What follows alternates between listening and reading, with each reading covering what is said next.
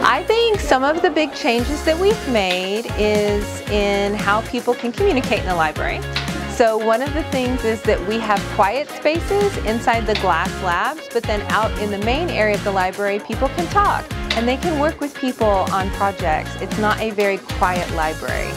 So we do have some activities that stay out on the tables. We have a puzzle, we have a giant Connect 4, we have the oversized Uno cards as well. We also have some board games, and then we have a, like checkers is out as well. So we will be getting more activities, but it's one of those things where you just never know what we're gonna have. One of the things that we wanted to share is that we're open now every day at 7 a.m.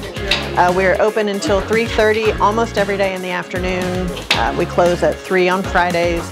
Every once in a while there'll be a meeting that we have to close for, but most of the time anyone can come by until 3:30 and check out a book or hang out, study, print, whatever you need to do. So we have a new policy this year so far that we're trying out, and so far it's going really well, where students are allowed to have their drinks, snacks, candy, that type of thing to eat in the library.